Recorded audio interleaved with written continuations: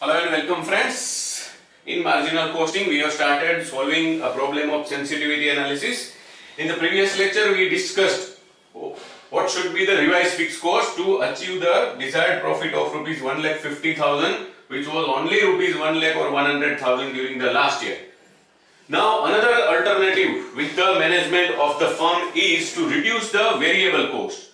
How can they reduce the variable cost? That's another thing, or that is a matter of management. But if they want to decrease the variable cost, by what amount per unit should we decrease the variable cost?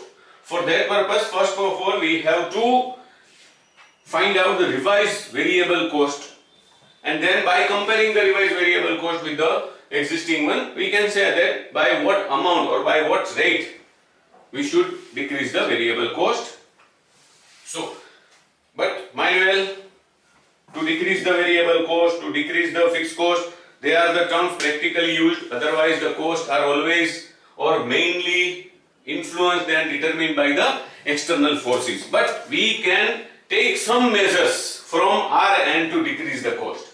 So, let us use the same formula. The sales quantity remains as it is, 50,000 units.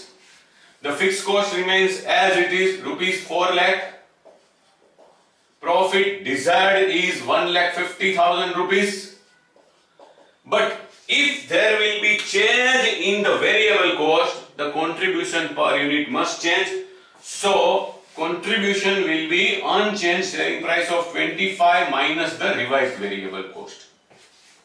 Now let us change the subject. It should be 25 minus revised variable cost equals to summation of these two, 5,50,000 divided by 50,000. This 50,000 are units, this 5,50,000 are rupees. So it comes to 25 minus revised fixed variable cost equals to rupees 11 per unit. Now we know that this 25 is also per unit amount and revised variable cost will also be per unit amount. So 25 minus 11 will be the revised variable cost. So the revised variable cost comes to rupees 14 per unit.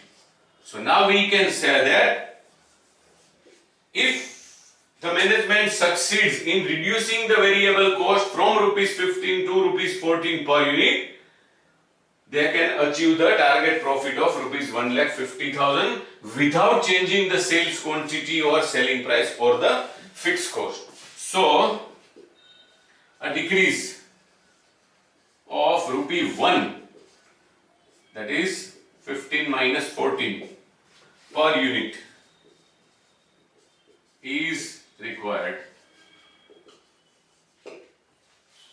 and we can reconcile that.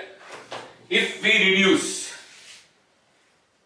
or we succeed in reducing variable cost by rupee 1 and selling price remaining 25 without any change, now the contribution per unit will increase from rupees 10 to rupees 11. Number of units are 50,000.